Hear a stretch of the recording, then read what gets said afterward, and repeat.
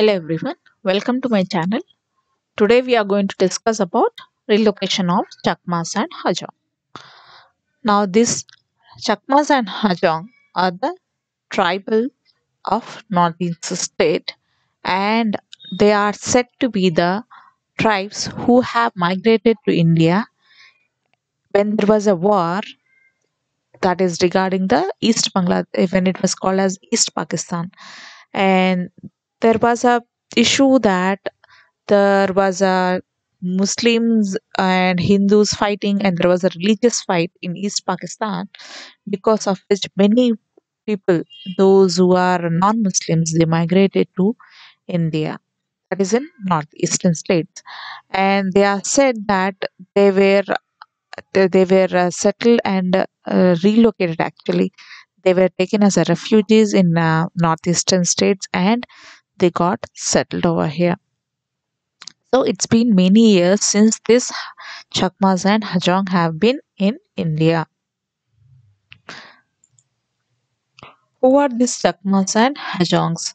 They are migrants from Chittagong hill tracts of East While Pakistan, that is now they are called as Bangladesh. They are migrants of those, and they have taken asylum in India in 1960, and they were settled in relief camps in southern eastern parts of Arunachal Pradesh. And some also even moved to other states. If we see Chakmas and Hajongs, they even Mizoram and Tripura have the population of these Chakmas and Hajongs. These Chakmas are Buddhist, and these Hajongs are Hindus, and some are also inhabiting in Meghalaya of Garo Hills and adjoining Assam. So the most of the other population, they fear that their population has increased from the time they have come. It was very less population. There was around 40,000 population. Now it has increased to 65 and above. And fear among the people about their job and the land and their settlements have increased. This has led to many hate crimes and atrocities, and even denial of their rights. They do not get any services or benefits from the government programs also. So there were times where there was a, if you see in 1996, the court have also given, the court have even ordered them that they should be given rights in the states and they should be protected.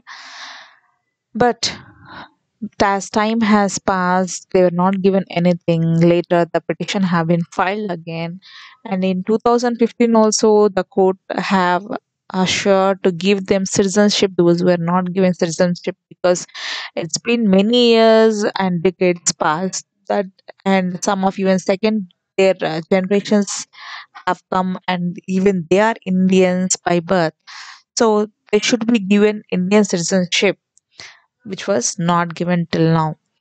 And in 2021, they said they would plan for something that they will give the rights of Chakmas and Hajongs. But in August 2021, suddenly the Arunachal Pradesh Chief Minister has said they should be relocated outside the states, and they should be even taken census of the community.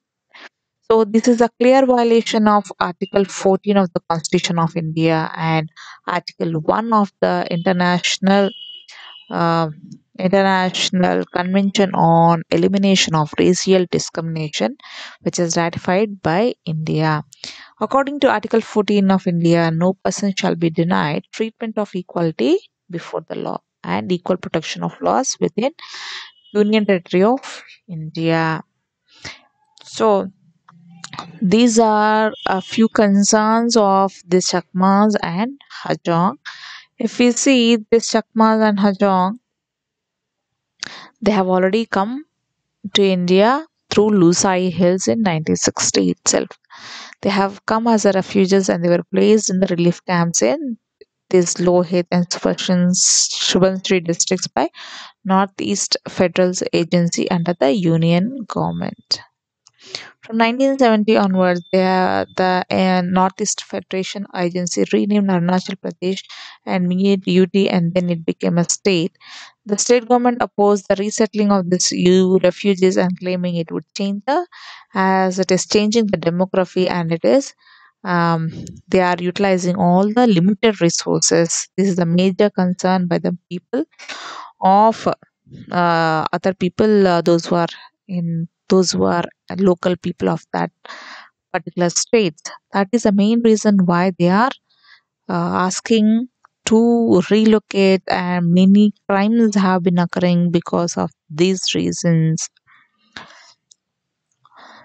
So the what we can do it all about is the the northeastern people are facing these kind of harsh developments in their life, so which is not good for the state. If we are not giving respect and rights to our people, then obviously the China will take advantage of this. So we should try to give rights to our own people so that they'll be happy, and they will be happy, and the other state or country cannot involve in our matters. So that's all for today, friends. If you like it, please share it with your friends and subscribe to my channel. Thank you.